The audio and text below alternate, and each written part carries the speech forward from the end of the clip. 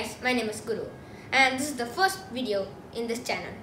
In this channel, you'll find technology videos about mobiles, laptops, tablets, etc. In this video, we're going to talk about the newly released iOS 14. Let's get started. With iOS 14, we can add widgets to our home screen. You can add a widget called Smart Stack where widgets are curated based on the apps you mostly use and will differ automatically based on the time of the day.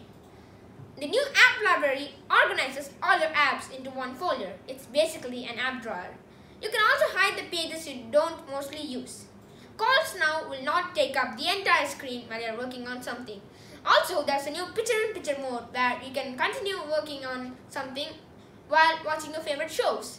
There's a new feature called App Clips where you can use part of the app without downloading the app.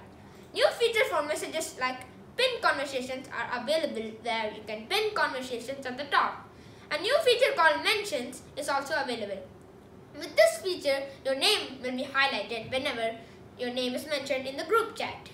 You will also customize the group that you will get notifications only when your name is mentioned. There's a new feature called Inline Replies where you can reply only to a specific conversation.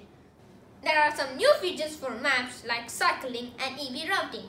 EV routing means that you can see the upcoming charging station for electric cars while you're traveling. Siri also got some major changes.